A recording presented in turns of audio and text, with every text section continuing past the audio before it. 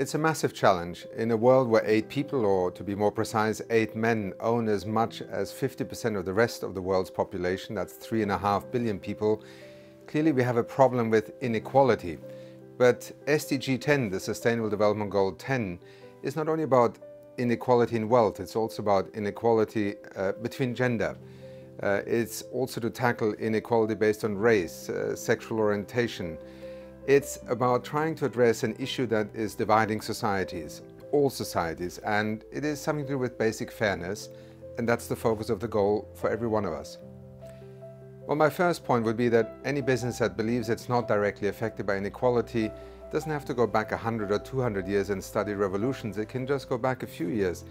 Wall Street versus Main Street, the kinds of political manifestations of frustration, of extremism, the appearance of also political movements that are challenging issues such as globalization and a global economy that cooperates. All this is of high risk to business, and whether it's social disruption, whether it's economic disruption, all this raises the risks for business, for investors, and ultimately affects our ability to develop our economies, and that's bad for business. And therefore any business that would assume that inequality is good, I think will very quickly find that history teaches us the opposite.